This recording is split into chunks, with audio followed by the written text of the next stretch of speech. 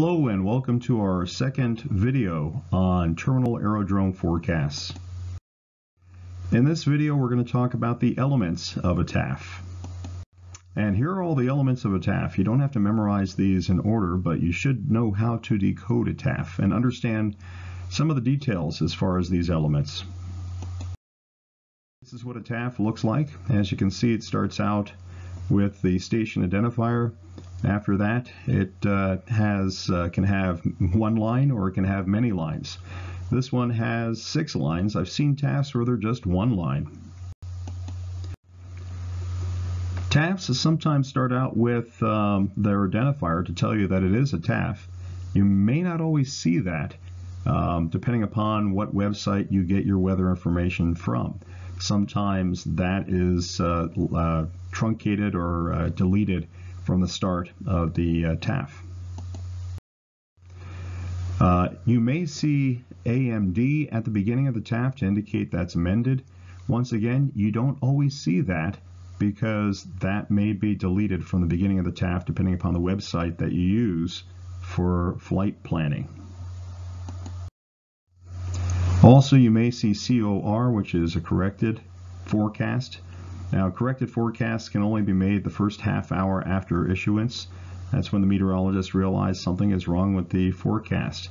Does not mean that the weather conditions aren't representative. It may be just a typo or something like that.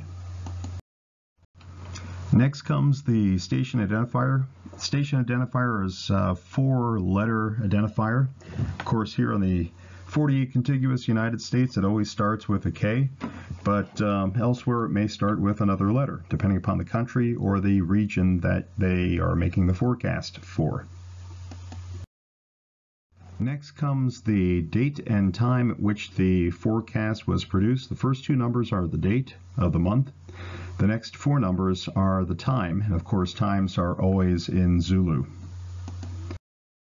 Forecasts are usually issued a half hour before their scheduled issuance. So, of course, since forecasts come out at 0, 6, 12, and 18 Zulu, a half hour before each one of those, you should see the forecast. Next comes the valid period. Most times the valid period is a 24-hour valid period. The first 2 numbers are the date, and the next 2 numbers are the time at which the forecast starts.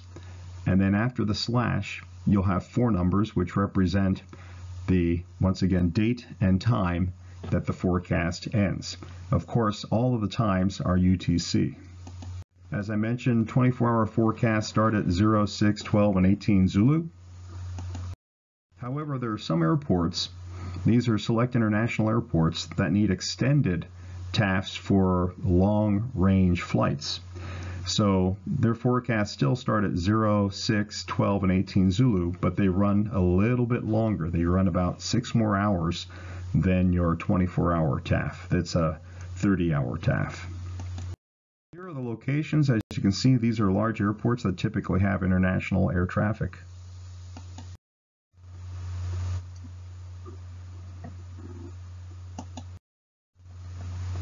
There are 32 airports that have 30-hour TAFs. As we mentioned earlier, TAFs may be amended, and if they are amended, you'll see a time period that's either less than 30 or 24 hours, depending upon the location. So if you see a TAF that's less than 24 hours, you know for a fact that that TAF has been amended. That's an important point because you may not always see the AMD at the beginning of the TAF. Remember, sometimes that is taken off depending upon the website that you get your weather information. Now, the reason TAFs are amended, the National Weather Service has criteria, and they follow that very carefully and very closely.